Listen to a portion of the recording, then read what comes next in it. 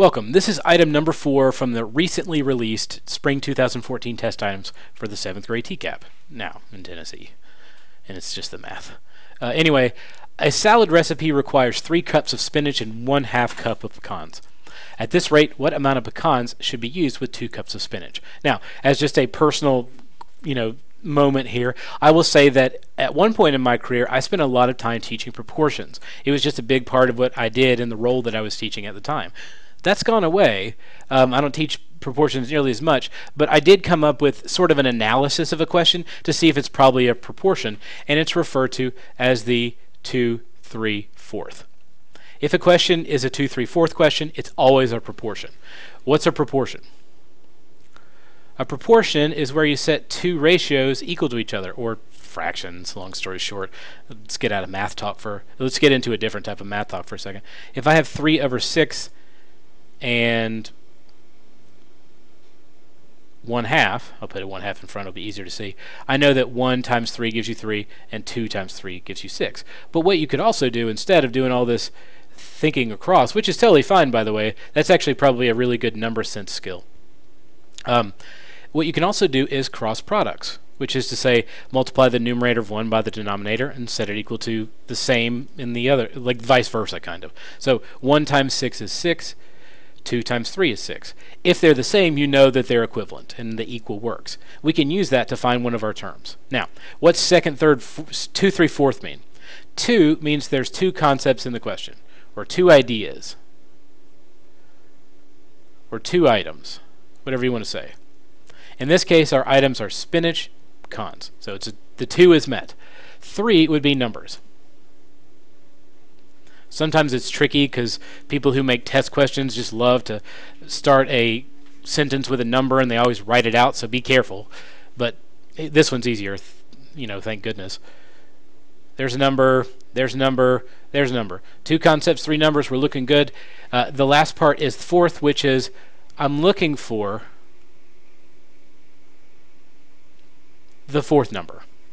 So 2/3/4, this is a proportion all day till Sunday. Now, what do I do in a proportion? I like to think of the first thing I'm going to do is I'm going to set up a ratio to represent what's already going on in the original problem. So it talks about a recipe. So let's do the recipe ratio for this recipe. 3 cups of spinach. And here's the deal. It's really easy to just dive into cross multiply and divide, and you don't organize them in the right way, so you just kind of clickety-click in the old calculator and you get the wrong answer, and even though you know how to do it, it makes you look like kind of a joke. So take the time to write things down. You have to wait once the test is over anyway, so you might as well just go ahead and take your time and do well on it. That way you can punish people for making a question that has a fraction, and then you have to use fractions to do it. It's not very nice. Anyway, and then 1/2 cup of pecans would go on the bottom. That's what the recipe says. So I'm going to make one ratio for the recipe. Now, I'm not going to put a 1/2 down here just because I hate fractions and fractions, so I'm going to change it to a decimal. You don't have to do that, whatever. Choose your own adventure. I'm not your life coach. So for the other side of it, I need to make a ratio for the theoretical situation, or really in the real world. We don't live in a recipe mounted universe, so I'll just say IRL, in real life. So the in real life version is I only have 2 cups of spinach that I need. And the nice thing is the placement works out here. Here's how you know where to put this number in the numerator or denominator. It's kind of like if you own some sort of pet hotel where the pets would stay. If you have cats and dogs, if you put cats and dogs and mix them together, they will fight. And it is not fair to either the cats or dogs because someone will either destroy one or they'll be totally embarrassed. So don't do it. So keep all of your cats on top, on the top floor, it's 2 stories, or put all your cats down here.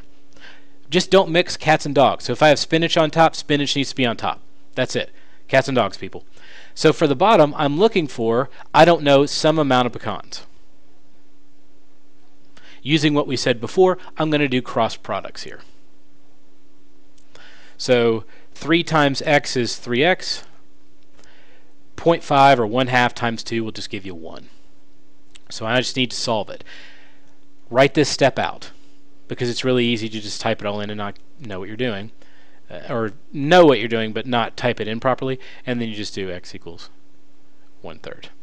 So 1/3 of a cup. You could type all that in to a calculator however you want. If you wanted to do, like say we're using something like this, if you wanted to do 2 times 1/2, you wouldn't have to worry about changing it to 0.5. It's just a visual thing for me anyway. Don't fall into my nonsense. Oops, the thing went away. I hate when I make a dot somewhere because it always comes back to haunt me. There we go.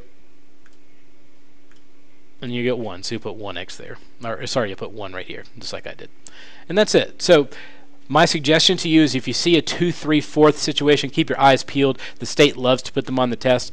And the big deal is setting it up this way and writing this step out will make sure that you are very significantly less likely to miss the question. And people taking this test are just too smart to miss this question once you know what the numbers are supposed to do. So write this step out, do yourself a favor, then solve it, and then, kind of work it out. But typing it all in the, box of magic over here doesn't always get you the results that you want. So just take a few seconds to write it out. You'll get it correct. And, it's almost like you're punishing the people who make the test for making you have to take it. So, get your revenge that way.